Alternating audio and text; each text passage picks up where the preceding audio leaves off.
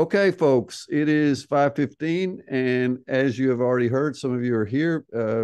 Jordan Rapp is my guest today. I don't know Jordan very well, but we've met via Twitter, where a lot of sports science geeks and athletes and coaches kind of are in my little world, and I'm in their world. And luckily, it sounds like I think we're going to finish this our guest series that you have listened to with a highlight, because Jordan is so deeply embedded in your world of gaming and also my world of sport from before, of endurance sport from before. So it's a happy intersection. So with that, Jordan, you can tell a little bit more about yourself. You Princeton engineer, rower turned triathlete, uh, developer, game developer, and so forth. So lots of hooks to place you on here. Take it away. Okay, so I'll share because I have a presentation I put together for all of you. So yeah, I think ideally, right, it's interesting, I think, that there isn't so much difference between the world of gaming, right, and the world of sports. And hopefully we'll get into that, right? So sports are just a skill. And so we can talk about what that means. So first, who am I? I have been elite endurance athlete for over 20 years. In college, I was a national level collegiate rower at Princeton University, a lightweight, and then transitioned to triathlon and was a professional for 13 years. Six-time Ironman champion and the 2011 ITU long distance world champion. And then since retiring in 2017, I compete as a masters cyclist, placed top 10 at the Dirty Kanza 200 mile, U.S. National Masters Pursuit champion, bronze and silver medal at the UCI Masters World Championships, also in the pursuit, and then gold medal in the team pursuit at the Masters level. My background Can is I just in ask, how old are you now, Jordan? 42. Yeah, 42. 42. All right. Yep. Uh, I have a bachelor's in mechanical and aerospace engineering from Princeton, and I am actually currently enrolled uh, fitting digital class, online classes. I'm getting my master's in computer science from Georgia Tech, and I'll finish this summer also in an online program. So I think it's amazing. You know, a lot of downsides obviously to COVID, but I think the rise of and sort of acceptance of online education as sort of a meaningful and great way to learn is awesome. Um, and in addition to all the racing I did, I worked as an engineering consultant and field test engineer for Zip SRAM Cork. So it's a family, like a bike products family, and then also for Specialized bicycles, Diamondback bicycles, and more. And I now work as a technical designer, software engineer at Respawn Entertainment on Apex Legends, but have been there for 2 years. And then prior to that, I worked at Zwift in the same sort of roles for 3 years. Um, so let's talk about sports and skill and why there really isn't too much difference between games, well, certain kinds of games, and sports, right? So when I think of skill, I think of basically that it's a proxy for neuromuscular coordination, right? So cycling is clearly, I think, right, we think of as a sport, also a skill, right? Like bike handling, the training, all of that. And then I think an interesting one, and I had my summer job for 6 years was I fixed vintage and historic race cars, and so I actually have still a bunch of connections with the racing community. Driving a race car is most definitely a sport, and we'll talk a little bit about more. But I would say, even though it was shown for a while on ESPN, like I don't think of poker or chess as a sport because I don't see the same sort of muscular, right? It's all thinking. It's obviously a skill, right? But it's not sort of a skill for our purposes here, right? So the muscular component is essential. And so bike handling, a steering wheel, mouse and keyboard controller, gamepad, joystick, right? You're talking about like fighting games, things like that. They all require, coordination and are highly specialized skills, right? Like trained through many, many, many, many, many hours of repetition. And endurance is clearly still relevant, right? Like I think you definitely have the idea, and I'm not saying that professional gamers are the pinnacle of health, and yet Apex Legends tournaments, other major gaming tournaments can be 6, 8, plus hours. And so it's again very focused endurance, right? Like hand and wrist type of stuff. But I think they definitely, the big esports teams have started to recognize most of these guys.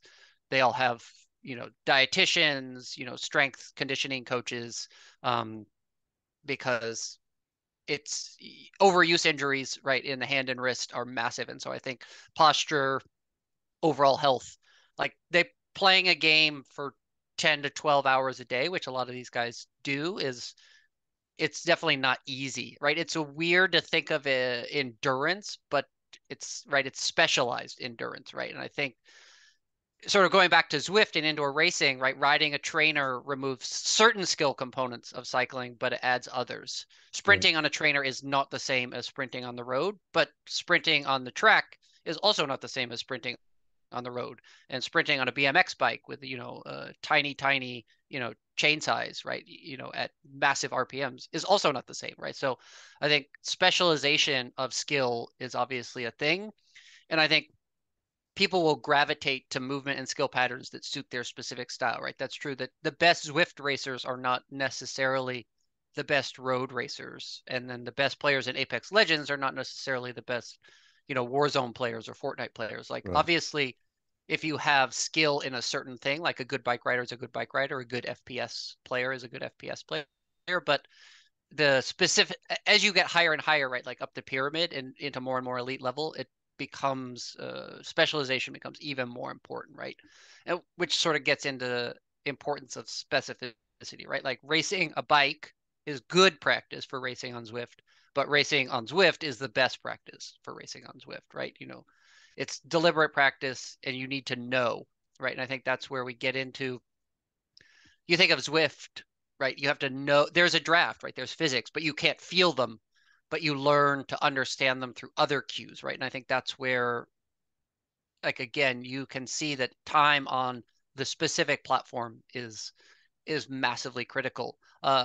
Interesting sort of side note on that is that you can often find sort of opportunities with other to sort of make use of that specificity in other ways. So there's a bunch of race car drivers that are quite active in the endurance sports community that I know through triathlon.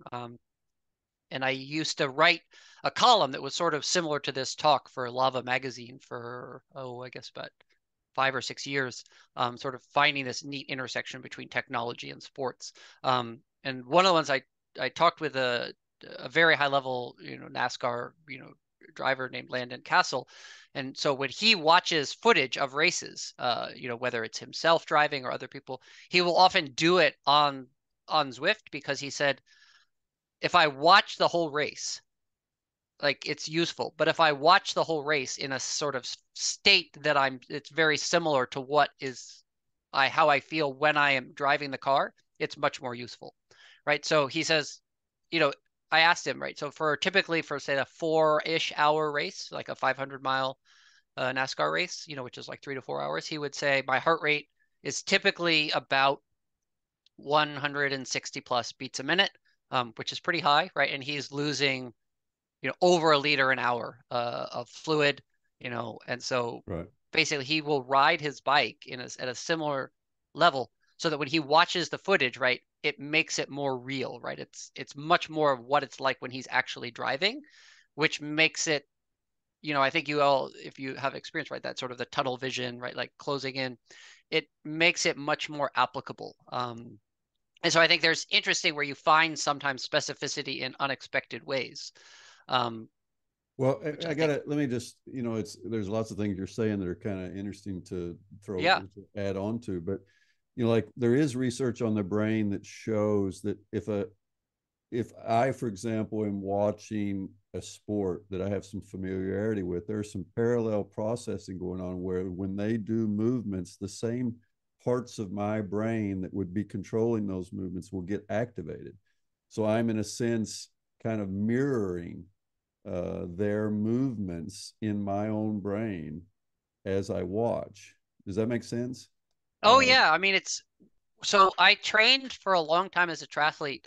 One of my closest friends and long time, I don't, I was probably more his training partner than vice versa, was Simon Whitfield, the 2000 Olympic gold medalist, 2008 silver medalist. And I remember sort of we both came across some of this research, and I think for swimming especially, like we were big believers in watching good swimmers because for most triathletes, I would say swimming is probably the thing that comes, right? They're good cyclists and good runners, sort of similar physiology, right? And then they become good enough swimmers. I mean, there's some Right. exceptions. It's just technologic. It's just a different movement. There's Right. no crossover. Right. Yeah, and so I remember we both like I especially did not have a ton of swimming back. I watched a ton of video footage, and even when I was a rower, like my coach, same would just gave me a bunch of video of rowers and just said like just watch these, right? And I think that's one YouTube makes it amazing now. Like when I was rowing, it's like still early days of internet, right? Like, I have some like footage, right? And it's captured at like 320p or something like that. It's like this tiny blurry. And now, right, you can get super slow-mo and like Right. Right. incredible footage, just hours and hours and hours. But I remember um watching just, you know, Michael Phelps just swimming on loop, right? Because it was like for to try and get some of that, like just absorb a little bit by osmosis. Right. Right. Right. And yeah, I Well, think the parallel. another It, issue is you mentioned this. I guess there's general in Norway. We have this model of sports where we really want young children to sample, to do different sports, to build a kind of a motor coordination library in a sense, or build out their skill, and then specialize late. So it's kind of a yes. late specialization model. Keep them sampling, doing different sports, multiple sports for quite a few years, and then at some point, teenage 15, 14, 15, or 16, they start zeroing in on the sport that they're best at. But they have this motor skill set that is easy to then start to specialize. And it sounds like gaming has some of the same. You have the general abilities that you build, where a gamer from one game can pretty quickly be at least decent in another game very fast, just because they have this general gaming ability, and then the specialized skill sets build on top of that. So it seems like also there, esports and sports are very similar in that kind of model. Is that reasonable? Oh, totally. I think one of the things that's most interesting is, and we'll talk about it a bit more, right, is players who play a game at a very high level. Like Apex, you can play either with a mouse and keyboard or you can play with a controller, whether you're playing on console or not. Right. So these are very different input methods. And yet there's definitely a perception among the community that because of the way that we've tuned the game, that currently at the elite level, players who play on controller have an advantage. And so you have some very, very high level, like some of the best in the world mouse and keyboard players who have decided that controller is an advantageous, right? Like it would be sort of analogous to the cycling world if you had sort of people that were like, okay, I'm very, very good at time trialing, but time trialing is sort of not relevant, but you know, breakaway sort of breakaways are now really a big thing in the peloton. And so time trialing and breakaways are kind of like they're similar, but like obviously very different. And so you're sort of like, okay, I'm going to become a breakaway specialist. And so you have some of these players that were mouse and keyboard players that have decided, okay, like I'm going to become a controller player.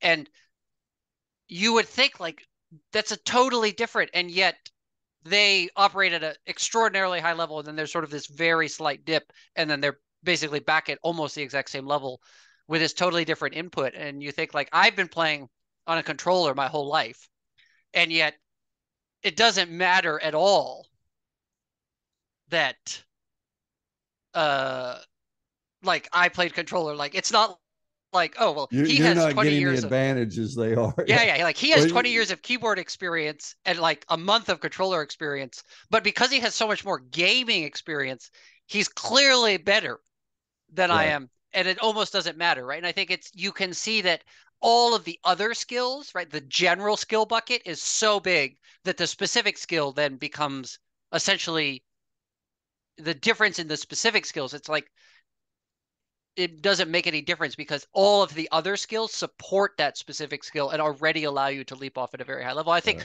I saw that with triathlon, right? Like when I started racing triathlon, the fact that I had been an elite rower, it was like, oh, like this is basically the same thing, right? It's like there's not really, because I have this huge general Yeah, skill bucket of, a racing skill set. There's right, some like I have, chat going on, so you got to check the chat out yeah, because these guys are yeah, we're going to talk way more about aim assist and controller players because I think it's okay. it's one of the things that's most interesting from this, right? And so we're um sort of starting to tease in there, right, with like the idea that equipment makes the man, and but vice versa, right? And so you have like machine specific physiology, and I think this is something that I saw at Zwift that, and where we talked a lot about like you need to normalize the trainer for obvious reasons, right? That like measuring devices, which is what a trainer is, they're not accurate enough to be precise. So everybody needs to ride the same trainer,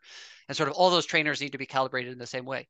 But nevertheless, riders will certain riders will perform better on certain trainers. And we saw this, that certain riders who are very, very good riding on a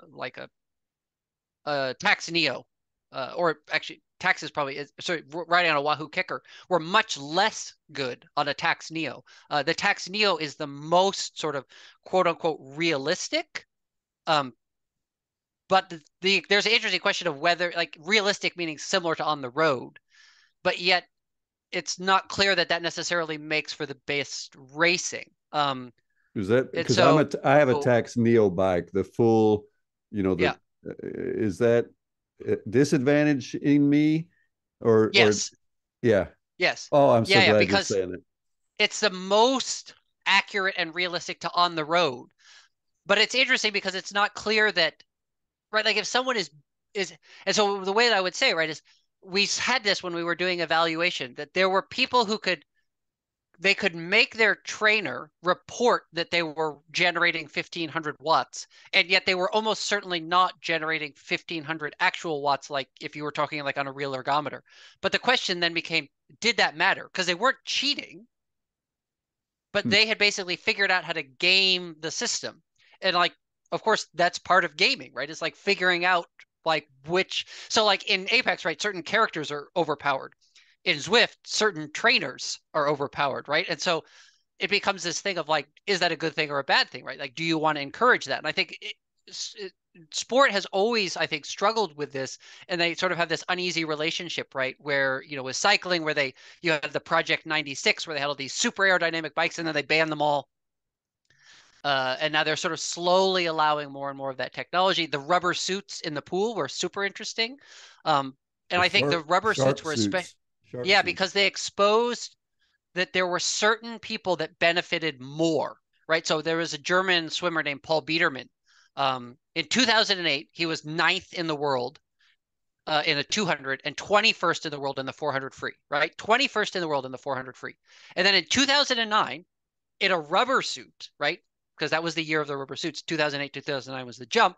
He won the 400 free world championships, right? And he broke Ian Thorpe's world record, right? So you have a guy who was 21st in the world, breaking the world record of the arguably, along with like probably, you know, Thorpe was like the best like middle distance freestyler of all Wow. time, better than Phelps, right? And he goes, his PR in 2008 was 347, right? And then he goes 7 seconds faster in 2009, right? And then they banned the rubber suits, and Biederman sort of fell off the map. And again, you could say like, oh, and people criticized him, which I thought was ridiculous because it's like it's not his fault that FINA made these decisions, but it was for whatever reason his physiology. He benefited more from the rubber suits than other swimmers did, right?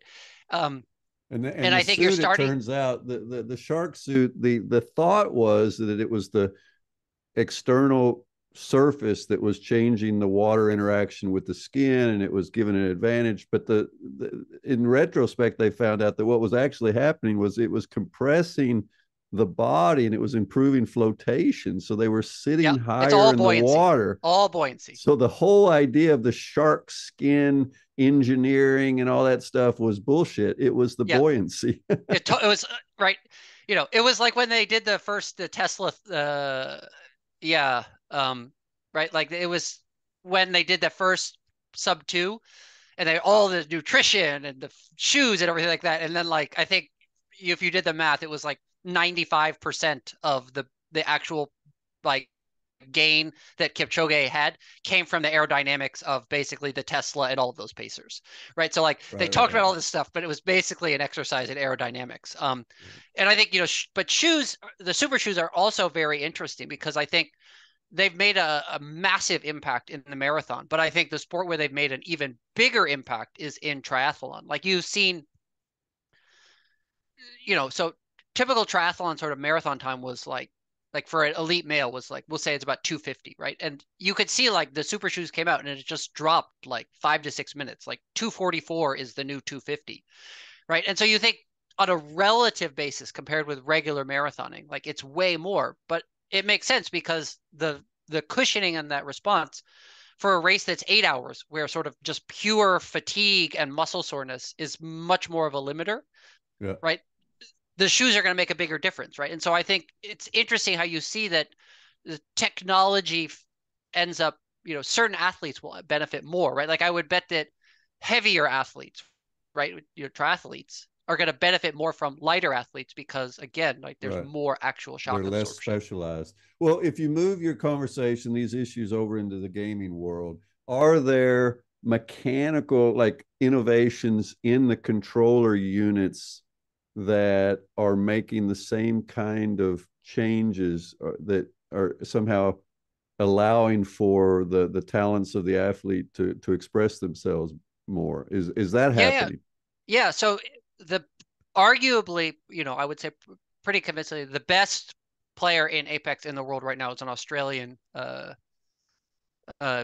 guy named Jen Burton, right? That's his gamer tag, right?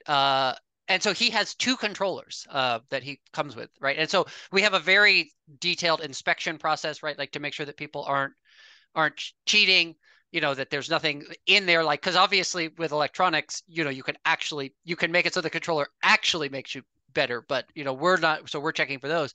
But his controllers all have a very, very slight drift. He has one controller that has a slight lateral drift, and he has one controller that has a slight vertical drift. And the reason our theory anyway, is that in our game, aim assist only kicks in when we detect an input, right? Some games like are passive, like whether you're touching, like you could just have your hands off the controller and it will track. For Apex, you must provide some input. But what the drift does is that even if you're not actually providing input, the It's controller being is. seen as an input. It Okay. is. And so it will cause aim assist to always kick in, right? And so gets into interesting, like, should that be allowed? And it's like, well, he's clearly not cheating, right? Because there's nothing like you could argue the other way, right? The drift is problematic because he basically has to manage it. But he certainly is taking advantage of what the game provides to him, So right? he In a is unique very way. cognizant of that drift and what effect it has for him. Yeah, although it's interesting you use the word cognizant because I don't know if he's aware, like what level is he aware at, right? Like because it's obviously the game is so fast that there's no like thought process, right? But I think it's more that he's cognizant at some level for sure, right? Because he Well, he's at least perceives, cognizant that he hasn't chosen to buy a controller that doesn't have the drift.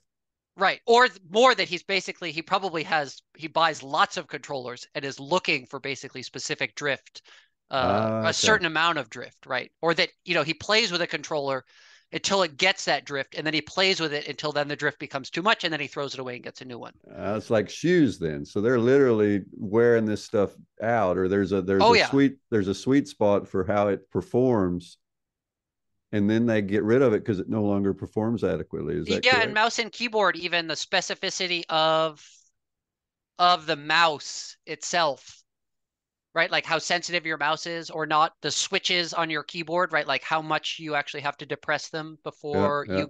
response.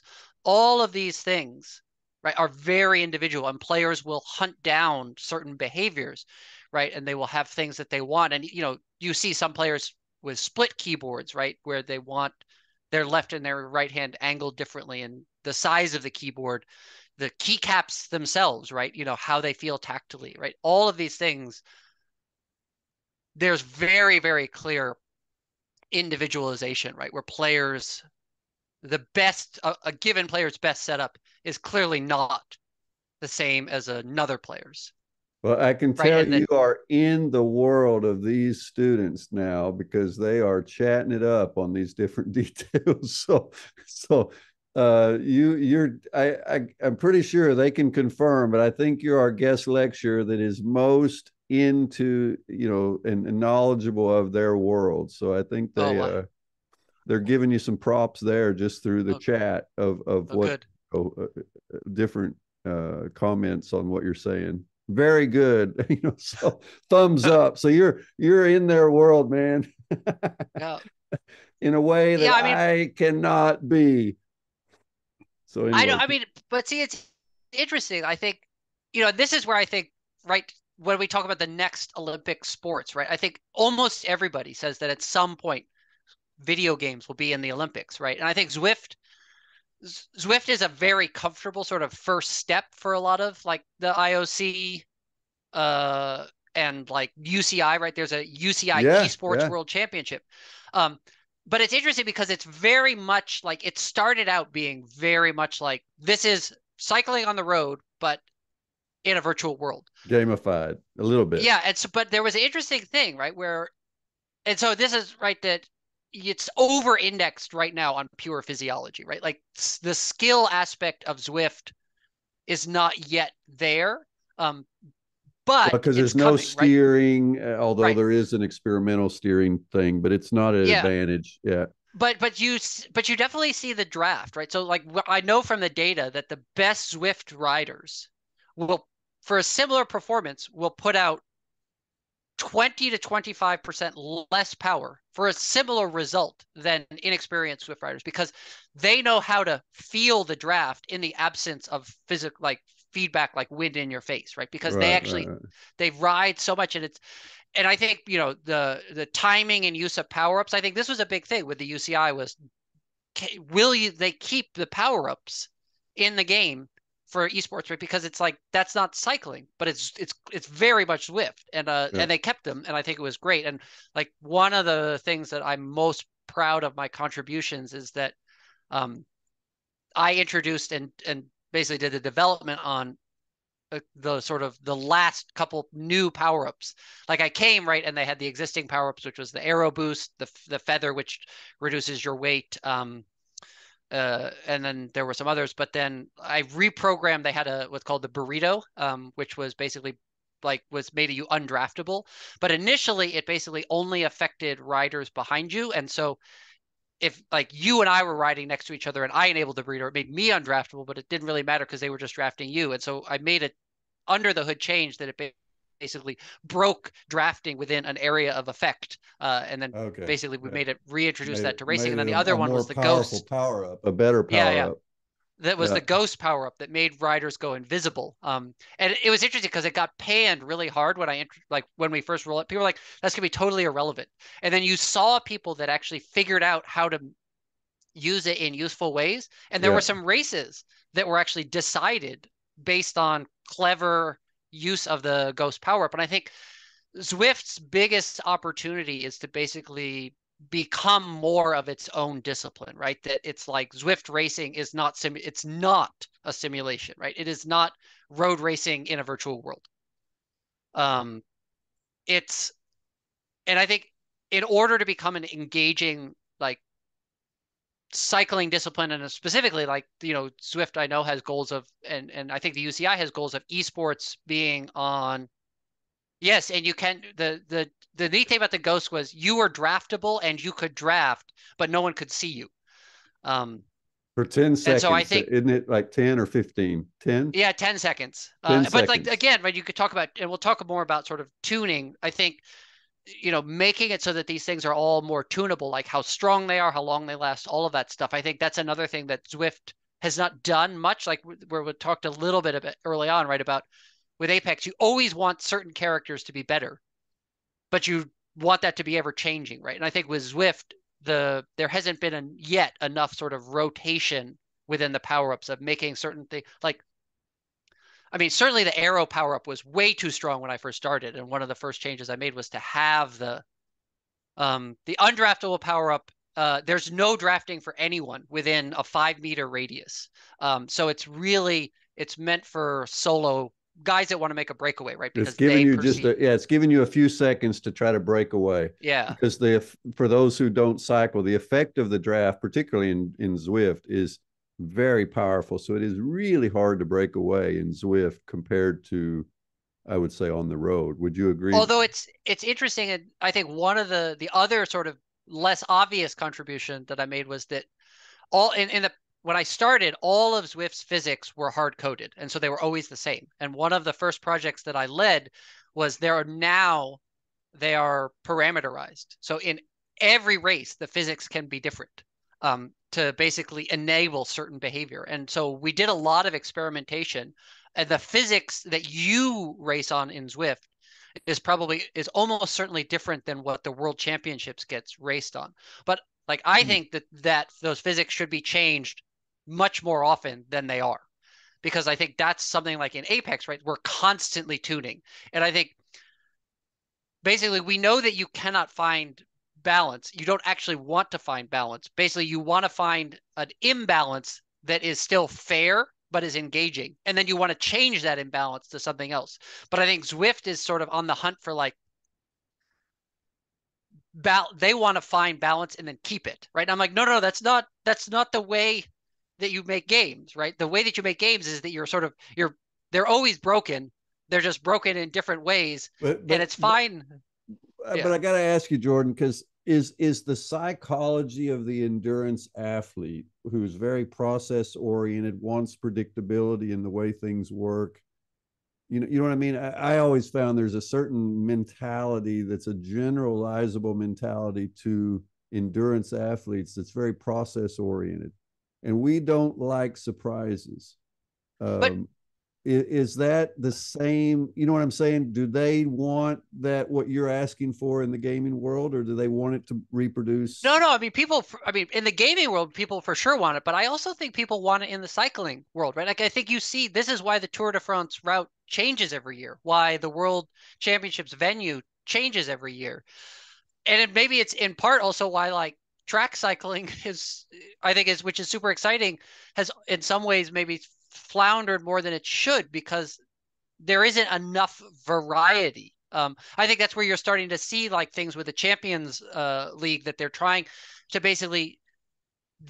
to say, okay, this part of track cycling is predictable, but here, let's show you all the ways in which it's unpredictable with a lot of these overlays and sort of the data stuff. Well, and what's And happened so with I think, track cycling, it's like a tournament that they've compressed the time yes, dramatically so that now, it's just a much better viewer experience and it's more fatiguing for the athletes. So there's more unpredictability about how they recover.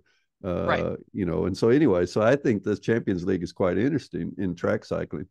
But I think It's yeah, it's like the more like what you're, a 6 hour gaming experience. it is, but I think that speaks to the fact that endurance athletes, I think, want consistency and fairness, but I don't think they don't want sameness, right? And I think this is like Mm. I like what Herman said, right? It's an imbalanced balance. Yes, right? Like that's what we're after, right? And I think that's where Zwift has the most opportunity as a platform to grow. Um, that was a lot of what I tried to work on was basically giving them more tools to basically make an imbalanced balance, right? What's the current membership of Zwift? Do you have any idea? Uh, I think it's well over 1 million. They're private companies, so they don't share, and like I don't like to ask now that I don't work there because it's like, Right. But but so how would that compare with, say, Apex Legends in terms of yeah, so I mean Apex is substantially bigger, right? Like I think we are like 50-ish million users, active users, and well over 100 million registered players and stuff like Wow. that. So But yeah, I mean, yeah. here's a good segue, right? I think, when we had our recent, tournament, the ALGS Championships, which is a $2 million prize purse. And we had over 600,000 like viewers on Twitch, which is basically like, which is the dominant, platform right now. Wow. Um, and so this sort of brings us back to, right, the controller discussion, right? Controller has aim assist, but sports rules have always favored and promoted certain play patterns, right? Like, um, and I think you see like the NBA is a great example here, right? And so I have you know, you can see over time from 1998 to 2018 percentage of field goals by zone, right? And so like they move the 3-point line backwards, right? And yet 3-point shot percentage still went up, right? Because basically teams recruited better 3-point shooters, right? Like, and essentially teams made the calculus that it's higher risk, of course, to take a 3-point shot, but you get 50% more points, right? And so like that's a really good payoff. And so I think teams basically just did the math and were like, we'll just basically, and so the game itself has become biased towards 3-point shooting. It'd be interesting to see whether or not the NBA sort of makes decisions to like try and bring it back down, right? Or do people like that? Um, but I think, for all of the complaints around sort of, oh yeah, controller, right? Like that sort of implies that there was like a rightness and a wrongness. Hmm. Um, Hmm. and I think it's clearly not, right? It's like, what does the game decide, right? And so the NBA, I think, consciously or unconsciously, right, like has made the decision that like they will set up a structure for the game that will reward 3-point shooting. Um, and now some of it may have been intentional and some of it may have been unintentional. I think that like big sporting leagues are often less intentional than game, because game design is a very clear discipline. It's like, I don't know that in sports, I think it's more reactionary, right? Like I don't think the NBA sort of sets out and says like, oh, we want an increase or a decrease, right? Like I think they're sort of like, we want more 3-point shooting, or we want closer games, or games that are further Well, apart, right? I think I always cycling. I compare sports with it's a Darwinistic environment. I'm into evolutionary theory and so forth. And Right. if I watch a track and field competition, I can just look at the athlete, and with about at least 80-85% accuracy, I can tell exactly what event they do just by looking at them. Yes. Because there is such a Darwinian kind of effect on, if it's a high jumper, they're going to have this morphology. If it's a sprinter, it's going to look like this, and da da da. And so I think that is what is also any rules change, any kind of thing will fairly rapidly just filter through the entire population of performers and start tweaking what bubbles out of it. And like in Yeah, no, I mean, rowing, in rowing back in when was it, 80, I think 84, the women up until 84, so the women were racing 1,000 meters instead of 2,000 meters, right. and that's a 3.5 of it, minute up goes up to 6 minutes, in that range. Well, that was enough to completely change the morphology of the athletes. The women, they were bringing in these former power athletes and putting them in the boat, and then they became endurance athletes, pure endurance athletes. Yeah. So these tweaks, and that's a big tweak, but little Yeah, tweaks yeah. I mean, still have effects on any population of performers. Changing the rules of the game will change who, all kinds of characteristics of the no, I mean, athlete. I think backstroke was one of the most interesting, right? Like before they put once swimmers discovered that going underwater was faster than going above the water, and Yeah. then before FINA put in the 15-meter rule, the best backstroker was the person who could hold their breath the longest, right? Right. And they Right. talked about having the submarine wars, where essentially like the 100 backstroke was like you ended up basically taking 2 or 3 strokes, right? Where they would go almost the whole length of the pool underwater, take a couple strokes, flip, and then go almost the whole length of the pool underwater. And FINA was like, well, this isn't backstroke. And it's like, well, this This is is what you backstroke according did. to the They're just solving the problem the way whatever problem you gave them. Yeah. yeah. And so I think you can see that in traditional video games, right? Like that is a much more like sort of known quantity. Like, oh yeah, we're going to do this, and it will potentially do this, but there's also going to be a bunch of unknown effects. Whereas I think sports is much more like, well, we should change this for this I think, and the knock-on effects, I think, are less clear, right? It's more of a bureaucratic process. And I think there aren't enough sort of game designers working in traditional sports, which is why I think esports is really such an exciting field, because you have all of these people sort of thinking about game systems, and now you're merging that with sort of the spectacle and the, excitement, Yeah, so they have the right? game theory understanding Yeah, more right. than Which is the. what, Yeah, the term for in gaming is, we call it a meta, right? Where certain characters are meta, right? And then, you have different weapons, right? And then certain weapons are meta, right? And then the combination of maps and weapons and legends, right? And then in Apex, it's a team game, right? So the like composition of of three different legends together, right? And the fact that each of those legends must be unique, right? Like obviously in Apex, if we were to say, okay, you could pick any characters, and you could even pick three of the same characters, that would have massively different effects than you right, have to, what's right, the best composition of three different characters, right. right? And then the maps change it. But this is this sort of interplay, right? Where it's like, okay, this is what we're going for. And it's interesting, like when you talk with map designers, right? Of, okay, this is what I wanted. This is why the map is this way. And then when you actually put it in the hands of pro players, right? And then how they're like, they are so good, and they figure out all of these things so fast, because I mean, in part because of both because of how much they have played and then how much they do play, right? They're playing 10, 12 hours a day. They just figure things out where you thought, like, I had no idea that that was a thing. I had no idea you could do that. And I think, it's interesting. The controller thing is a big one, right? Where this is a sort of unofficial top 25 ranking of the current players in Apex, and the ones with dots are all on controller, right? And so this is this argument that, like, you know, controller is too strong. But some of it, of course, is like, I think is self-perpetuating, that like controller certainly is stronger in certain play styles.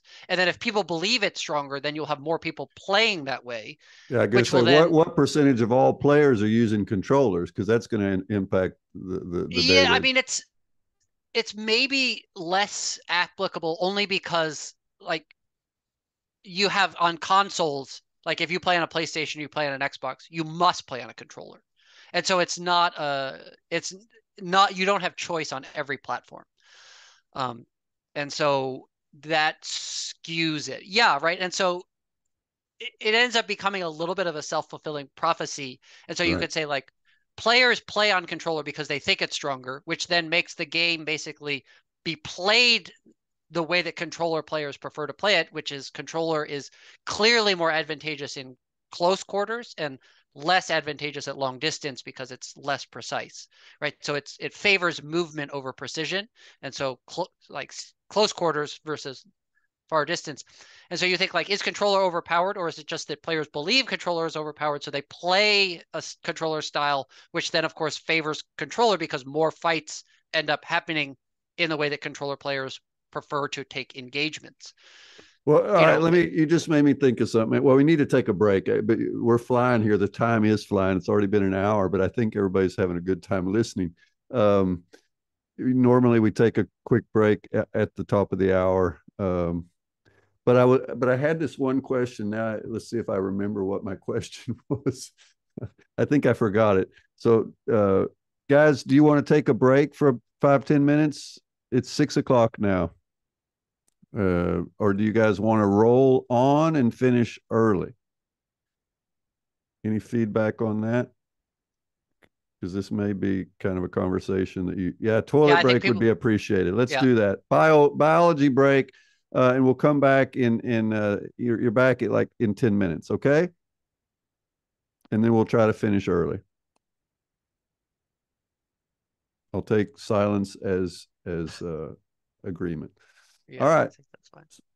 this is fun, Jordan. I'm learning a lot, and I think they understand that you know the game, or you're the world you're working in. So that's cool.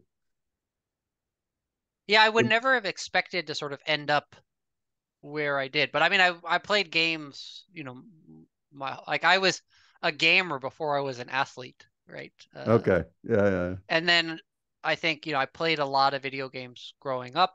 I just always Yeah, enjoyed playing you're games. enough younger than me that probably you were in a different set of, I was so old that the games that I played in my youth were two-dimensional.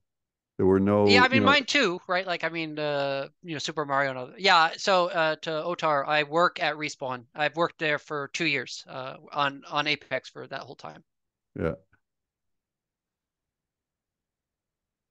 So yeah, yeah. But And I mean, is it's Apex, interesting. is it a new player in the market, relatively speaking, or? Yeah. I mean, yes and no. I think you compare it to something like Call of Duty, which has been around, for much longer. League of Legends. I mean, League is maybe not a great example because League is not a first-person shooter, but say compared to Call of Duty, which is a first-person shooter, or Overwatch, Overwatch and Call of Duty are probably the more established ones, maybe along with Battlefield. But Apex now, right? I mean, we're going into our fourth year, so it's hard to think that we're a new game. But I think if you look like over the historical arc of first person shooters compared with like It's still a little Counter bit new. Strike or All Call of right, Duty. Apex Mia, is you still say relative. you've played Nintendo as if that's going to make you connect to me, but see, I'm even before that, or Super Mario. I did buy a Nintendo, but I was playing Space Invaders and Pac-Man. I mean, I had an Atari, right? That was my first, Yeah, Atari. That's what I mean. 8-bit, I had an Atari. I had an Atari. like single, like a joystick and like one input button playing like, Yeah, a little bit more than Pong. But yeah, yeah. I mean, I remember when I I got was a so Nint. good at Space Invaders, because it was just once you learned it, there was no. I mean, it was just a pattern that you just figured out. I mean, I don't know how many hundred screens I could go through before I just gave up. I was Yeah, just tired. I was yeah, exhausted, yeah. But those early games, that's what it was just once you figured out the patterns, it then became just an endurance competition. Yeah. No, I mean it's interesting. Like I certainly grew up in the era of like you play against the computer, right? And I still much prefer that. I think it's interesting, right, to work on a first person shooter, right? A game that is humans versus humans because I don't love like playing against another person is always hard, right? And I think it's nice. One of the things that I like about gaming is that you could often like sort of like you can turn your brain off a bit and relax, right? Like you can make it, game, you can set it on hard mode or whatever, right? And different games have different sort of ways of tuning that sometimes, it's like stupid and sometimes it's quite good. But I do prefer playing against the computer more than playing against other people because other people are very smart. Whether they're sort of, intellectually smart or just like game smart, it doesn't matter, but it's always hard, right? And so I don't love the, I think the games industry, I hope, like you still see great sort of player, what we call PvE, right? Or like, AI games, right? I think, God of War and that type of stuff. But um it is it's interesting, right, that the this is sort of the current like what is engaging to people, right, is now and I certainly think if you're talking about esports, like nobody really wants to watch player versus computer, right? I think certainly esports wouldn't have happened without the sort of Oh, rise of but one thing engaging about player versus Zwift player. that's different than, and it does play to our worst uh, human features is, it's also a training platform. Yes. It has group rides, and so you can just solo workout. It's Yep. so it has that traditional training component to it.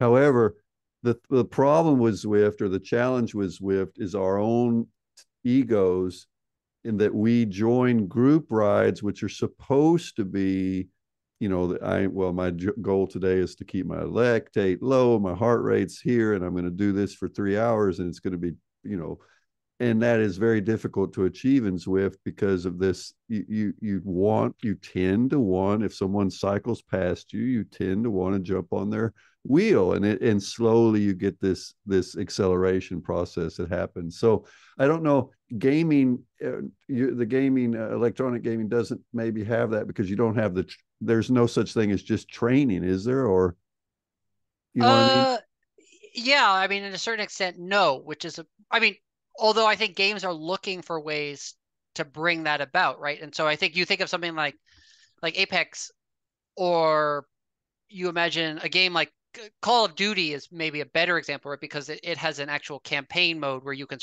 can play and the movement is all the same and the weapons are all the same, but you're playing against, right, like the computer. So is that, but the question is like, is that training or not? Because like that gets to the point of that we're talking about specificity, right? Like, is that actually the same? I mean, it's interesting that you say that there isn't the question of balance for casuals versus professionals. I think there is. We just don't really think about it. Like, why is a basketball basket 10 feet? Like, that's clearly like it's clearly better for probably most people if it was like 8 feet. But we just sort of have accepted that, like, oh, like regular people just play on the same court. Like courts are a basketball court is this size and the baskets are this height. But it's basically like it's sort of geared very much towards the professional game, um, you know, rather than, or you could say that maybe the professional game is basically bound by the limits of what we have decided is sort of acceptable at like college or high But I school think or whatever it also is. there is some just a motor performance aspect of it, is that if you change the rules of something tremendously, then it's one issue. But if you just change it a little, like if you just sink the goal down a few centimeters, or you make some adjustment based on height, it actually is a much more challenging motor adaptation when you, because then you get interference problems. So Yeah, I mean it's if you have yeah. athletes that are used to a certain height, and then you change it just a little, you'll just blow them apart in terms of their because they're so used to a certain thing. So I think that's part of the reason that standardization has just maintained It's all interesting where you do see departures though, right? So like there's a couple of interesting examples. One is gearing on junior bikes, right? Is UCI minimize sets a maximum gear size so that kids can't race on gears that are too big, which of course then changes the dynamic of racing because you can't sort of just power away because you're capped a little bit. And so I think that's an interesting one where like the cycling has sort of changed things on the youth side. But one of the things that I think is the most interesting example of changing is that high school and college football, American football, yeah. play with the same size ball. But the NFL, the ball is bigger. Uh, I mean, and noticeably so. And yet there isn't sort of much talk about like whether or not like a player like, oh, will they have issue like catching an NFL ball? Or will a I quarterback didn't have, know, I didn't even know the ball was bigger. yeah, yeah. That's interesting. Well, And so, in soccer, which with the World Cup starting, we do know there's ball size differences, male, female, junior versus senior. So they yeah. do use that as to try to respond to growth in that. So there But are I think that gets definitely, into your motor pattern thing, right? Like, yeah, yeah. is a ball that is proportional to the athlete better, or is it better that you always have the same ball so that you then basically know how a ball of that size reacts, responds, right? And I think this is Well, where, I would suspect your adaptation would be smoother, whereas these kids that every time they change age group, when the ball changes, then they've got to go through an adaptive process. Whereas if they were always using the same ball, it'd be a more smooth function yeah, I mean, because baseball, right? I think yeah, baseballs are always the same a size. baseball is a baseball, right? There's different ways of solving the problem, or trying to Yeah. solve it. In rowing, you I rode when they were just switching from the Macon blade to the hatchet, and the transition to the Yeah. different, and one of the things that happened was back injuries Yes. because Oh, yeah. I mean, hatchet's way more load on a the hatchet, load, right? I and mean, a now hatchet. junior rowers, or at least young, very young, they're not allowed to use the hatchets in a lot of countries. So they try to limit that as a protective measure. So they have to Yeah, I use mean, makings water for a polo, certain. right? I mean, ball size. So I mean, it's interesting because I think there's way sports, it's just less obvious, right? Because I think in gaming, like we talk about all of this stuff because, and in large part, right, because it's so dynamic and literally the changing it is like you change lines of code, right? Like it's much easier to basically change the size of a virtual ball than it is to be like, okay, all water polo balls, right? All soccer balls all over the world are now, you know, half a Right, centimeter right. smaller in diameter, right? Like that's millions of dollars, right? To Yeah. So change. And that's I a think, good point. Is gaming, you can just play, you can tweak things constant. It's a constant experiment uh, to see. I guess you can see results in days or weeks in the data, in the metadata, how some small change is yeah, and of impacting. course you also have, not only can you make the changes faster, it's much easier to instrument to basically gather data on those changes, right? So you can respond and react. Yeah, I mean it's true, right? If you you could certainly break your own game if you make too big a change, right? Which you Right. see. Interesting. So That's fascinating. It's just such an interesting experimental arena. For those of us who are scientists, we're thinking, oh, this would be fun to be in control of a world, and just make small tweaks and then measure the effect of it. So, yeah. all right. Well, is everybody back? I don't know if I see ever. I can't tell if people are actually back, but I think we'll just kind of start rolling again. All I right. So I suspect mean I that, think we yeah, have a they're good back. segue because I think sort of on that data, right? I think the the Champions League in track is a great example of like starting to sort of do a lot of esports type things, but in an existing sport, right? Like how do you make track cycling? How do you change track cycling without changing track cycling, right? And I think it's you start to look at things like how do you make the data part of the game, right? And I think you certainly saw like again maybe positive or at least sort of neutral effects of COVID, right? Was that sort of this type of engagement of sort of streaming and like this instant feedback and a lot of the data being a part of the game, really came about, right? So you can see yeah, I mean, Twitch essentially doubled in size overnight because of COVID, right? And like has just kept growing, Right. right? And Now Zwift, you see, it was good for Zwift, I'm sure, to oh have a. yeah, massive. I mean, there certainly is fall off now, but I think it's clear video games and the idea of spectating video games, it's a little bit like getting a degree online, right? Like the idea that you would spectate a video game is totally normal now. In the same way that, oh yeah, like you getting a degree online, like total, I think totally normal. Right, right. Right. Interesting. You're starting to see, right, like high school collegiate esports programs are coming out, right? It can be, lucrative, and I think it certainly has changed the way that even regular sports, right? Like I think you saw some of like I don't know if you remember when they had like the NHL where they had like the puck that had like the like streak on it. Oh This was yeah, maybe yeah, like, yeah, yeah. and it was Yeah. terrible, It was a right? It was failed awful. experiment, but they tried. Well, the Yeah. lasting in the NFL, we have a lasting effect, and that is the yard to gain marker, the first down marker. We're Yes. so used to it that we assume the athletes are seeing that same yellow line on the field, but of course they're not. Right.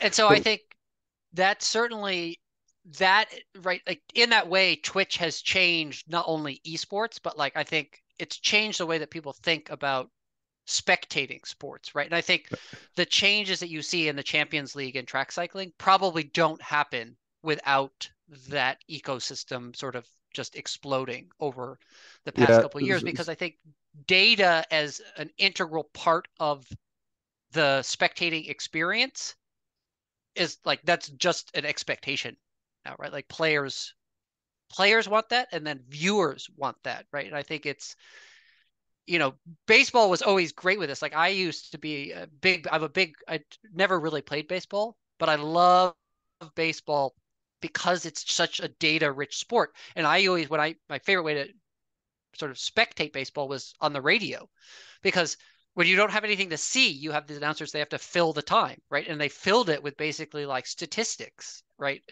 And data. And now, of course, that's all visual, right? And so I think all of this, yeah, Herman, the streak on the puck was crazy, right? So basically, the NHL decided that like they would do like a vapor trail on the puck, and so the faster it went, the like brighter the streak was. And it was, the idea was that you could, people on TV could see the puck, and it was like, I don't know that that was ever actually a problem. And yeah, it was like people hated it because it was very messy and not very well done. I think probably now like CGI is so much better that they could No, it make it a was in lot. real time. It was not Yeah, post production. It was in real time. yeah, no, it was it was not good, but I think it could be better, and I certainly think people learned a lot from that, right? And I think now you see, sort of learning from Twitch, right? And I think one of the big things that we Respawn did in partnership for the ALGS was actually partnered with Twitch to basically do this thing called multi-view, where you could watch 4 different screens yourself on Twitch at once, which was crazy, right? So you had 4, you could watch, like the main broadcast, and you could follow your own individual teams. But I think there's this it is this virtuous cycle, right? Where people are watching, and then the way that people want to watch then ends up changing the game itself, right? And I think that's another thing that is, I think it would be interesting to see how sort of the esports influence on traditional sports, how that continues to grow, because I think it's certainly, we haven't seen end. And I think sort of as a last kind of talking point, right? I think we should talk about cheating, because esports, but right, hackers and cheaters can totally ruin a game. And I think because the consequences are so high, the video game industry, and like when I was racing, I was the athlete liaison for Ironman to WADA. And so I would say the difference in seeing how seriously video games take cheating versus how seriously I would perceive the sporting world takes cheating is dramatically different, right? Like I think, but a big part of this is because of how obvious it is, right? Like video game hackers are obviously cheating, right? Like they have perfect aim. And so what happens is they undermine sort of the spectacle of the game, right? Well, Like they and how do totally they ruin do it. that? How do they cheat? What's I mean, there's way more ways to cheat when it's just bits and bytes, right? I mean, there's aim bots that will basically use like machine learning to actually like center your crosshairs and stuff like that for you. You can actually edit uh, values in memory. You can send bad data. Like, I mean, there's the ways, I mean, the okay, ways in which you can but you cheat are need to legion. have programming, coding skills, and so forth, I guess. Oh yeah, I mean, I mean, in many cases though, it's just you just buy it, right? Like you just there's online marketplaces to buy cheats, right? Just In the like same way there's buying online. steroids. Okay. Exactly. Yeah. Right. And so, but traditional anti-doping, even when it was lax, right, isn't as obviously ineffective, right? Like even you look at somebody like Bjarne Riis, right? Hematocrit of 60 plus. It's not like he wasn't riding a bike, right? Like he was still had to ride a bike. It was still hard. He still lost sometimes. And so Yeah. Yeah. humans are still human, even if they're on drugs, whereas like sort of humans in video games that are cheating, like they're no longer It's recognizable as obvious. players. You see it very clearly. Okay. Yeah. And so the consequences are so much higher. But I think you're But starting to what see. happens if they get detected? Do they get banned from the game, or how's that Yeah, I work? mean, it's an ongoing battle, right? And I think it's the trying to detect them faster and faster and faster, and then trying to prevent them. But, it's like, yeah, there's so much for this, right? And it's a huge industry on both sides, right? Like we have a whole dedicated team. Like we basically have our own sort of like internal USADA WADA, right? And then there's sort of this whole like Right. Balco on the other side selling the drugs and all of that. And it's this escalating battle back and forth. But I think what's interesting, especially from a physiology standpoint, is like how they start to come back in. And so one of the projects that I led at Zwift was basically the formation, like bringing back as an official arm what was called ZADA, which was the Zwift analysis and data accuracy team. Right. Like I was the internal lead for that team, and it was basically how you detect people cheating in Zwift. Um, and there was a lot of work around sort of pattern recognition and sort of physiological buckets, right? Like, are you depleting your like W prime and then sprinting at a level that should be impossible based on what your W prime value should be at, like Right. critical Right. power. But it's interesting to see that, like, right, because in video games, the data is the performance and vice versa. And so, but this is more true now in regular sports as well because of like instrumentation. And so, like, there's the UCI really, really wants pro teams power data. And the pro teams really, really don't want to give that data to the UCI Right. because you think you could be so much more informed in your like targeting of who you think is cheating because you know the performances that are outliers even within a field of outliers. Um, and so I think that's Yeah, interesting, right? And and then I'm a guy who has used some of that a lot on Twitter. And there's only a few athletes left in the peloton that are still able. One of the greatest cyclists around is a guy named Mathieu van der Poel from the Netherlands, yes, and he's still when he does well, he'll put out a full FIT file of his data with heart rate, power for classic races, and I've gone in and done the analysis. But a lot of the riders, they've even told me that their team will not let them. They used yeah, to no. put stuff out, but their team has banned them from Although putting out. Matthew Vanderpool is interesting, right? Like I think you see though the limitation of the data. Like I think it was he when he won the last Amstel Gold, and they did a power analysis, and it was so clearly obvious from that Amstel Gold file versus his previous win at Amstel Gold that the power meter was miscalibrated, right? Like he ended up doing something like 380 watts for like normalized power for like 6 hours, and you were like, no, right? Like a rider who is that good doesn't become like even in a span of several years like doesn't become 10% better. Right. Like his peak like 2 hour power was something like 15% better than the previous time that he won Amstel Gold. And I remember reading an analysis of his power file and it was all like, this is incredible, and I'm like, it's not actually, right? It's just clearly bad data. Right. Right. Like it's just he didn't zero offset it. And so I think you see some of the flaws in that as well, is that you have to be able to recognize bad data as bad data and not as evidence of cheating. Because it's like if that Power file of Vanderpool's was real, like he was so like like it was essentially inhuman, right? Because you're like, oh yeah, this guy who was already one of the best cyclists in the world in the span of like 2 years basically improved an absurd amount. And like Right. you can't look at that and think like if that's good data, he's obviously cheating. And I think, but then you actually like the of course then you have aerodynamic data where you could say, well, you can tell the data is garbage and that you can basically feel good that he's maybe not cheating because if he's putting out that much power to go that speed, his aerodynamics are awful, and yet we know that that's also not the And case. Strava does these weird things. If they don't have the actual power data, it'll make estimates that are just ridiculously stupid. And so it, because it doesn't take into account the pellet that they're in a peloton. Oh yeah, You know, no, I mean there's a lot of that, right? And there's I all mean it's kinds funny of with weird stuff. e-bikes to see like, I've lost some KOMs right to some guy, where the Strava estimated like, oh yeah, that guy did 900 watts for 5 minutes. And I was Yeah. like, really? Right? Do you really think that he did that? Right? Like, but then Yeah. I think it's interesting sort of on that type of cheating, and then you talk about like motors, which is sort of like very like electronics coming in, right? Like motors and bikes, but then you Right. have sort of traditional doping in video games as well, right? Like ADHD and stimulant medication, right? Like a lot of that is clearly, and so it's like, yeah, you have like digital doping, digital anti-cheating, right? And like all of this. Yeah, it's like, I mean, we for sure had people that we suspected of cheating on Zwift, and the way that we thought they were cheating was that they were riding an e-bike on the trainer. Because it would be Right. Right. almost impossible to detect, right? And that's where you start to get into things like patterned recognition and all of that. I mean, yeah, like it's interesting. Like you talk about like hiring people that make cheats. Like Well, we got yes, to jump on this. We're currently writing a paper on stimulants in esports. yeah, That must be for Monica and nutrition. But it reminds me of some data from years ago where they gave military soldiers who did these obstacle courses, they gave them amphetamine in an experimental study.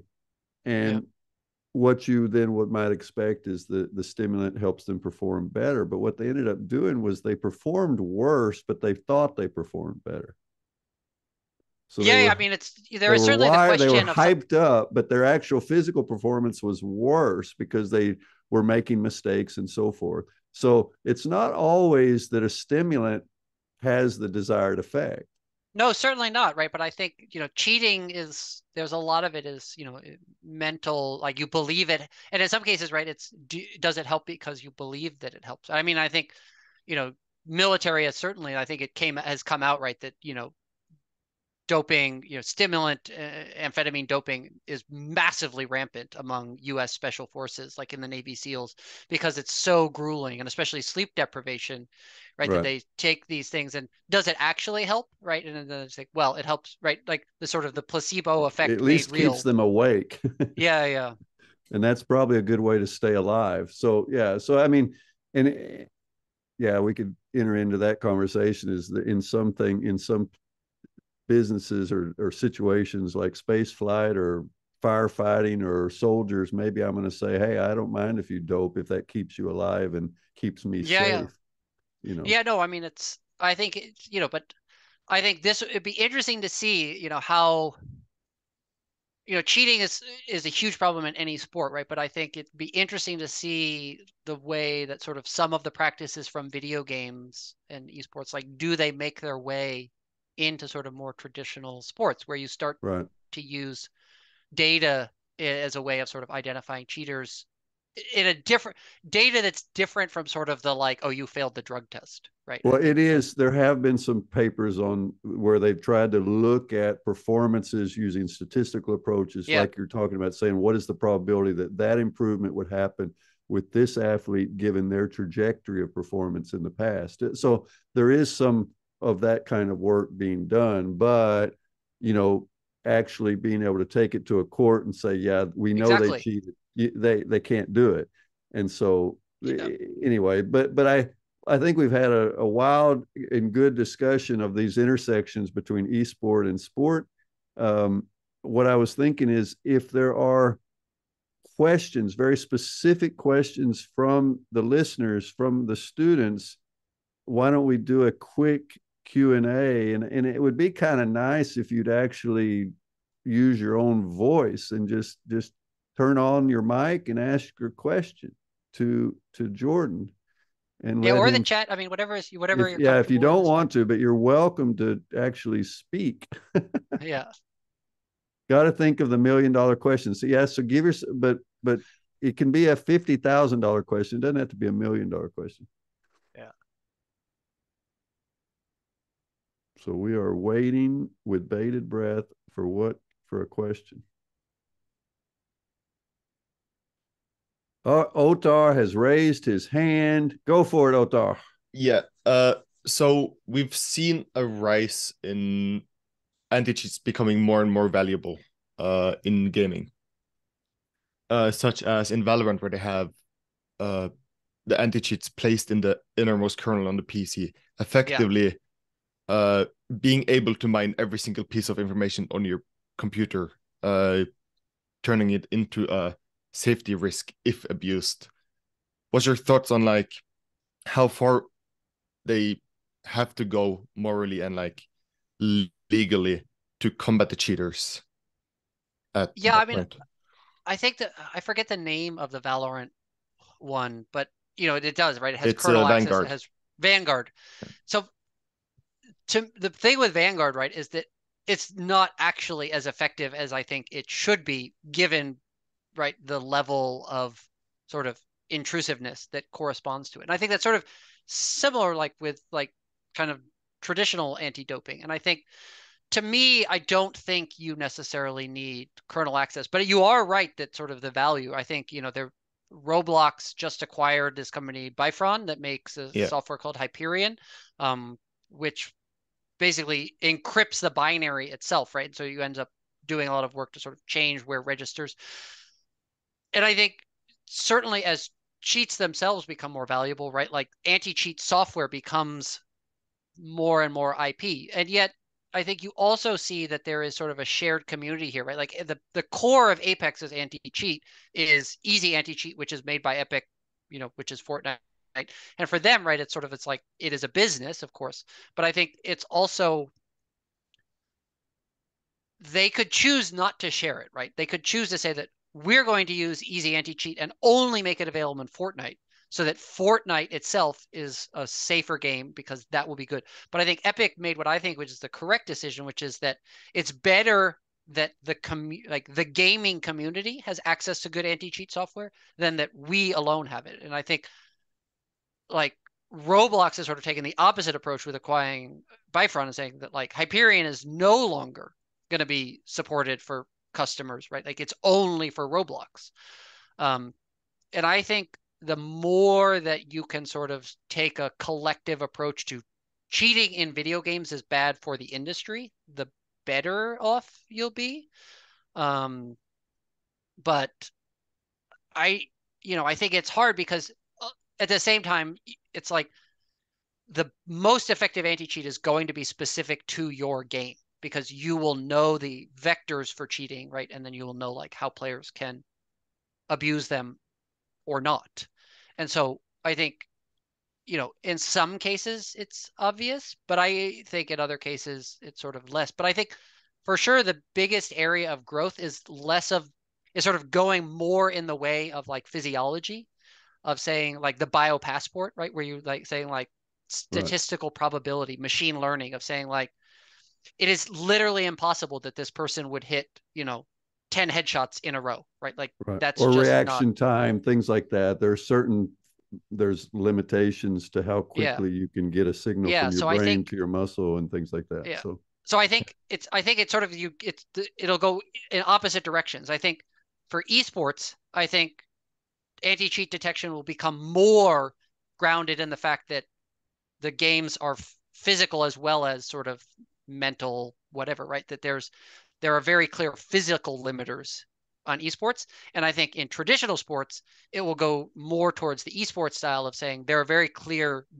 statistical and data indicators that a performance should not be trusted, that are separate from like, oh, you failed a blood test, right? Like I think it's too bad that the bio passport got weakened, because I think the bio passport was the right step in that direction of saying like, we didn't catch you for this, but like over historical trends, we can see that your data is bad. And I think that was and the for right those who direction. don't know biopassport, we're talking blood. You can get some data on blood characteristics, and even though Right. you don't detect the doping, you can detect the effects of the doping on the blood. And so Right. anyways, Which is how most video game, right? It's like we don't detect the cheating, we detect the sort of the byproduct of the cheating, right? So I right. think hopefully esports grabs more of the WADA model of physiological, and hopefully WADA starts to grab more of the esports model of looking at the data. So, well, you're predicting a kind of a mind meld here between these worlds that have each,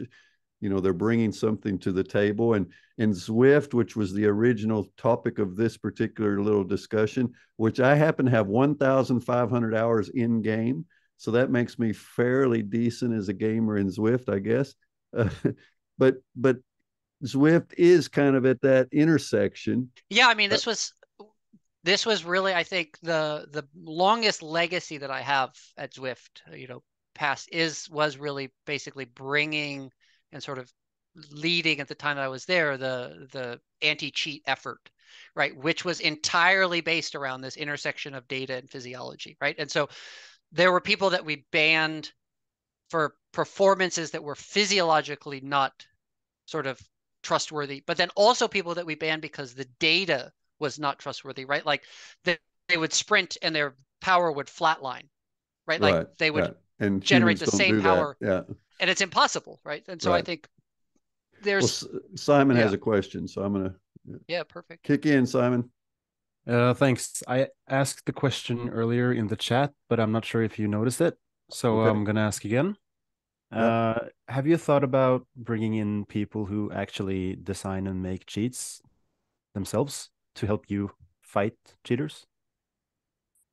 I mean, yes, and also no, right? I think there is a little bit of the story like that, if you've seen the movie Catch Me If You Can, where the FBI ends up hiring the check forger because he knows all this stuff. But I think the difference and the reason that we maybe don't do it more is that it is not that we don't know how players are cheating, right? It's not that we don't know the weaknesses. And so from that standpoint, I think it's not an absence of knowledge. It's more that, right, the games are millions and millions of lines of code, and like, the average, I think, sort of, if you look at sort of historical computer science, right, it's typically like well-written software is like one defect per sort of, about a couple thousand lines of code, right? So you just think the number of opportunities for exploit.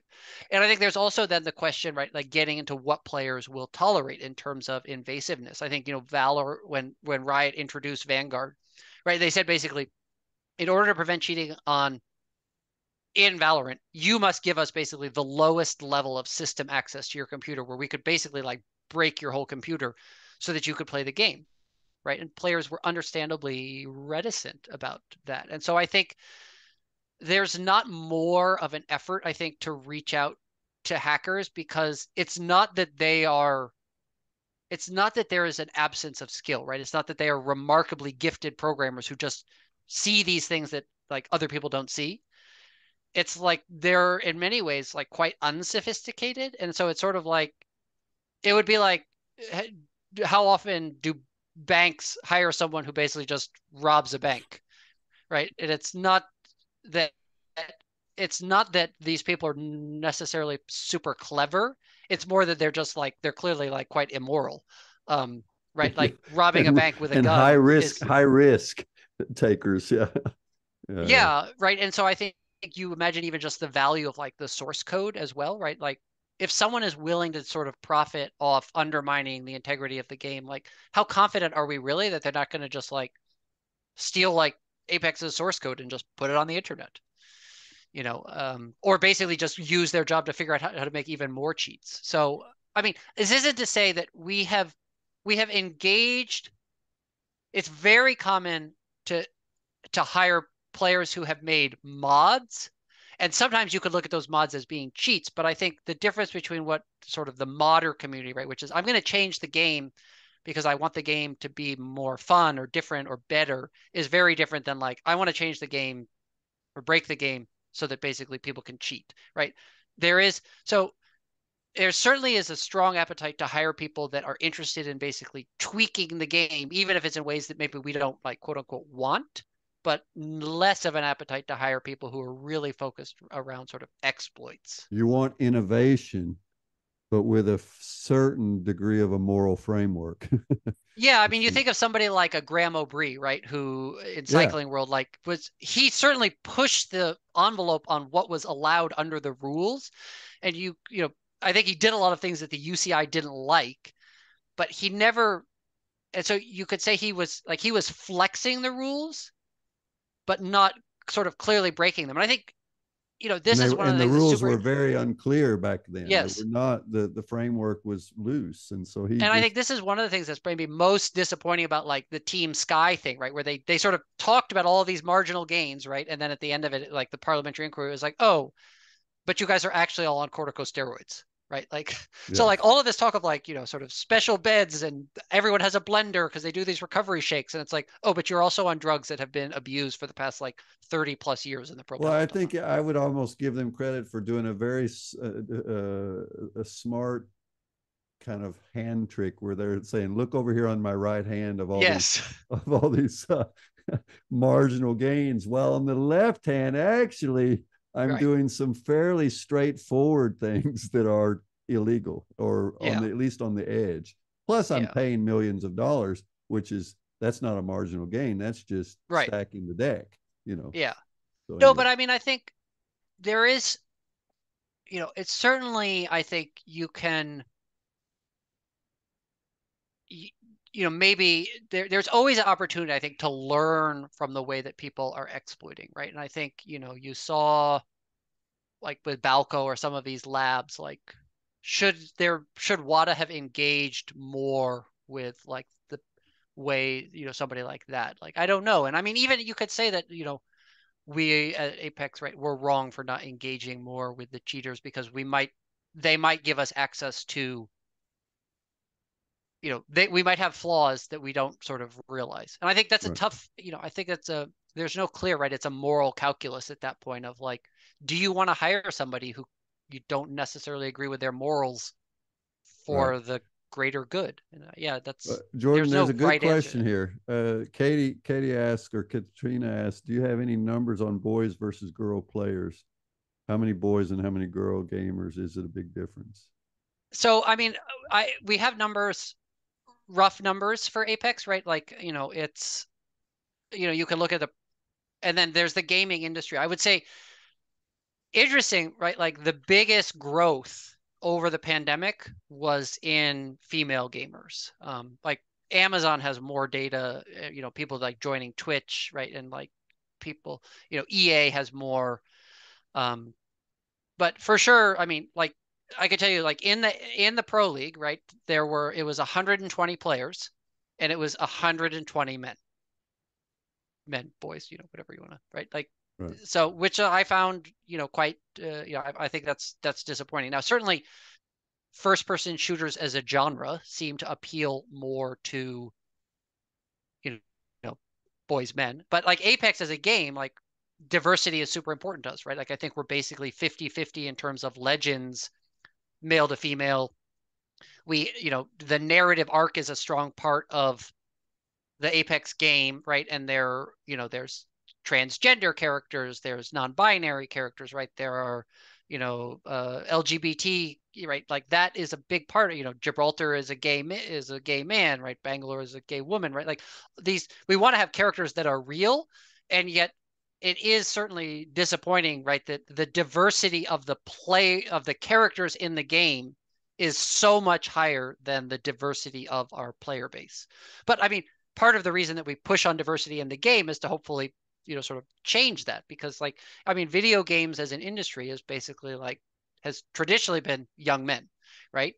And we're trying very hard to make it sort of more inclusive. And I think certainly over the pandemic, the rise in the gaming community of female gamers was dramatically more. It was sort of like boys and men already knew that like playing video games was like a reasonable way to connect with people without when you being able could to be go outside. really social.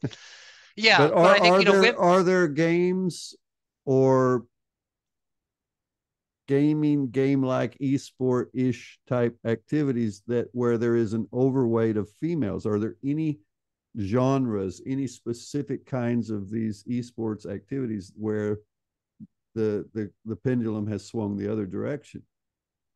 There may be. I could not give you an informed answer there. Right. My intuition says probably not. You know, but it's, you know, I think Zwift certainly has done a very good job, right? From the outset, there was basically equal coverage, equal prize money That's true. for men and women. But there in terms is not of equal participation on Zwift. No. I mean, it is certainly, you know, very skewed heavily male. But I think, again, you know, Zwift is a big believer in, I mean, Zwift is the title sponsor, you know, of the Tour de France, the women's Tour de France, you know, brought that back. So I think video games, the accessibility barrier isn't there, but there still is certainly a cultural barrier, right? Like, you know, we have a lot of active chat monitoring and that type of thing that, you know, like there's a lot of toxicity when like people behind keyboards are just not very nice, right? And so I think when they're that's not a super welcoming environment. Right. So, you know, I think, and I mean, say with, you know, Twitch's own numbers, right? I think there's basically among the top 100 most subscribed channels of individual Twitch broadcasters, right?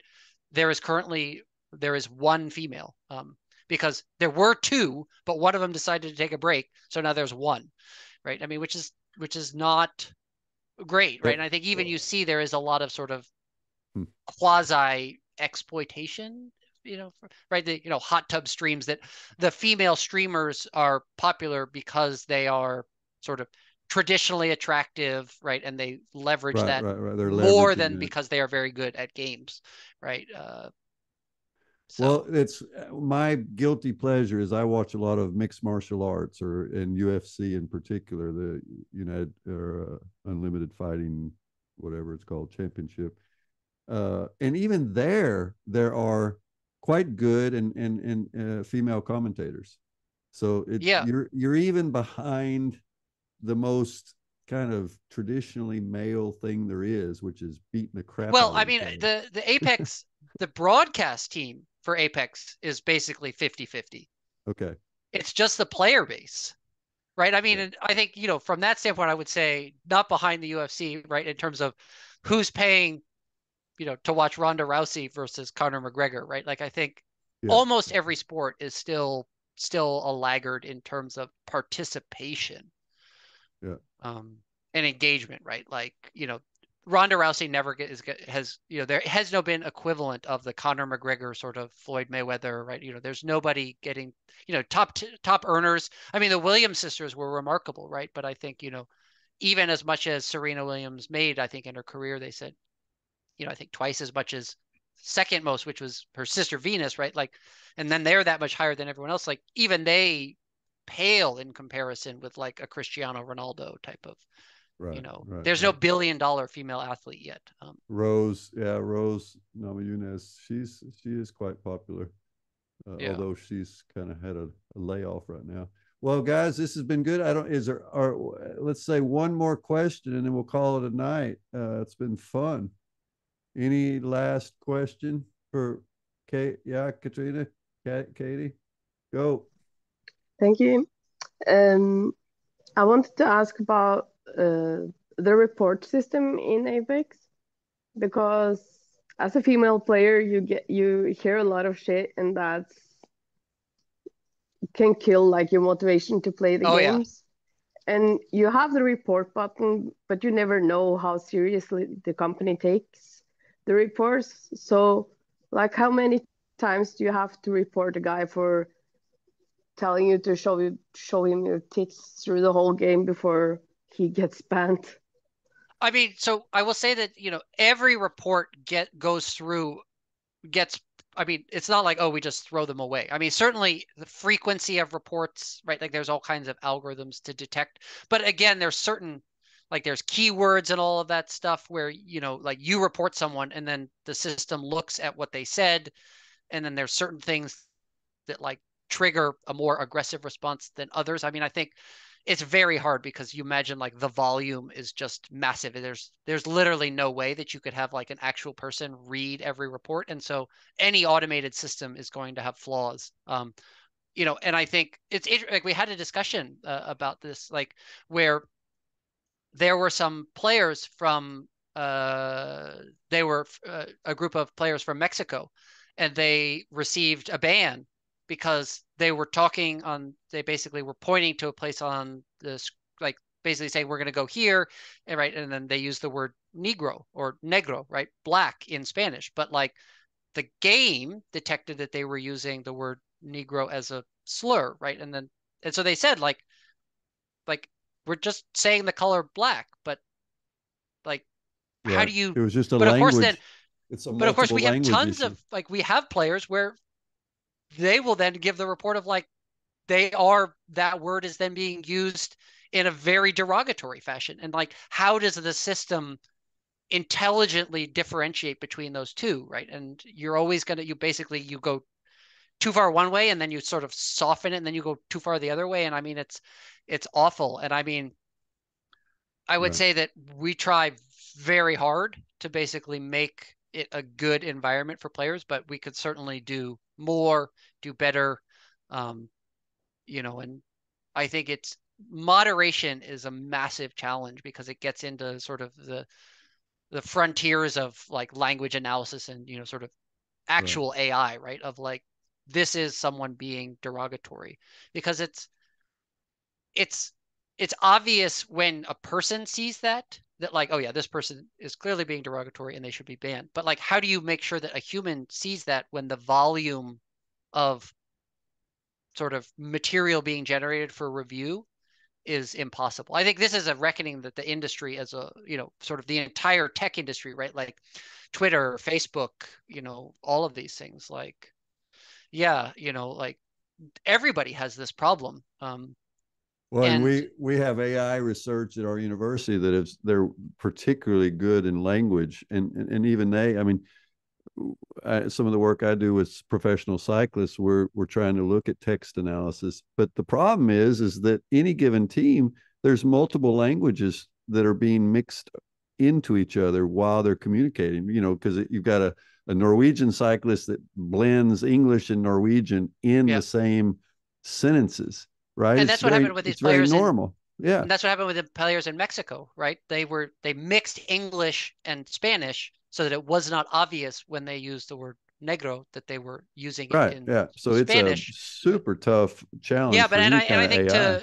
to Siemens' point, right? Like there are actual people at the end of this, and the depression is real. Like Facebook moderators, there is actual like study data out there that like the mental toll on Facebook moderators is massive. Like that you can only do it for so long, and that it's probably like it is almost certainly going to permanently damage your psyche to some extent, like because you just see and hear things. I mean, especially on Facebook, right, where pictures and videos and things like that need to be moderated. I mean, you will see things that are unimaginable. Katrina, do you have your hand up again, or was it you just haven't taken your hand down? You have a new question? Nope, sorry. Oh, okay. No worries. Well, guys, it's been fun. Jordan, thank you so much. I have learned tremendously about gaming from you from the class, but this has been great. And we've recorded this so people will, I'm sure, go back and listen again, some or those who weren't able to do it. So thank you so much for joining us, Jordan. Oh, it's my pleasure. Yeah. Great discussion of this intersection between sport and esport. And I think there was a lot of technology that was being discussed, even though it was kind of infused into the discussion in a subtle way. So yeah, fantastic job. Great. You are our last guest speaker for the semester, and I think it was a highlight. So great job. Thanks again. Yeah, well, thank you so much for having me. And when I was still racing, I actively followed your research, and I was always a fan. I still the sort of my favorite, and I've shared it countless times, right? The sort of the Maslow's hierarchy of needs, but for sport, I think is one of the best sort of visual representations of like data and good training. I Like I still think remember making that, and it was just in a moment of frustration. It was yeah, I mean, I think sometimes right, that's brilliance comes out of that, but yeah, so I think it was for me to sort of come back and to because sports is such a traditional sports is such a big part of my life, right, and to sort of now be in this other side and to see these intersections, right, and to see right, like I make video games, and yet what I did for most of my adult life is, to me, I think it's still incredibly relevant. Sure. Even though on the surface it might not seem like it. No, I'm the same. I was super skeptical to teaching an esport course because I thought, what it is the a Fallen heck? Order lightsaber. I do not know a thing about it. How can I possibly do anything? But it's actually there are connections. So I've enjoyed it. Anyway, all right, guys. You have an assignment. Remember, December 1st, you've got the third assignment. So don't forget that. And we'll let Jordan get on with his day. Yep, and then you have a request for your graph, the Maslow's hierarchy of needs, but for sport. Oh yeah, I'll show that. Yeah, it's actually for endurance training. Yeah, yeah, I'll do that. Great. Okay, well, thanks again. Have a great rest of your day, and yeah, thanks so much for having me. Well, I'm gonna try to get you back here next semester, next year at least, when we teach this anytime. Again. All right, take care. Cheers. Bye. All right, guys, I'll put the link. I'll put something out on the hierarchy. The only thing I ever learned from Maslow. And but don't forget you've got an assignment on the 1st, and then it's due, and I know you'll do a good job. And then you've got your last exam or your exam on the 15th, as I recall. And so then you'll be done. So I hope you enjoyed this. Good job. Take care.